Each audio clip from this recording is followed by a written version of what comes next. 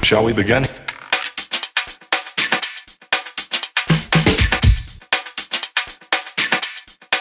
Let's begin now.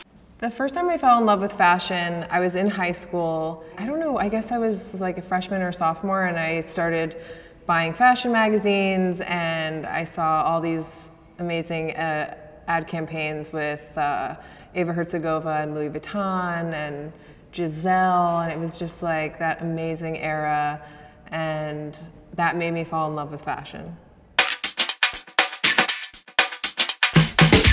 My first I Made It moment was during my first season, one of the shows, I was backstage and they called First Looks, and my rack was right next to Carmen Cass's, and I thought that was just amazing. And I was so starstruck, and she was one of the models that I had looked up to and seen in the fashion magazines when I became interested in fashion. So that was a pretty cool moment for me.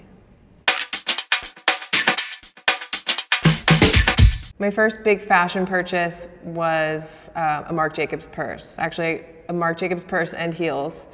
Because when I first moved to New York and started doing the castings for Fashion Week, my agents told me that I needed to buy like model clothes. I mean, everyone went to Marc Jacobs for their model wardrobe, so that was the first big purchase. And also they said, shoes and bag are the most important, and then you can go to H&M or Topshop for whatever else, the rest of your outfit. But you had to have nice shoes and bags, so that was my first big fashion purchase.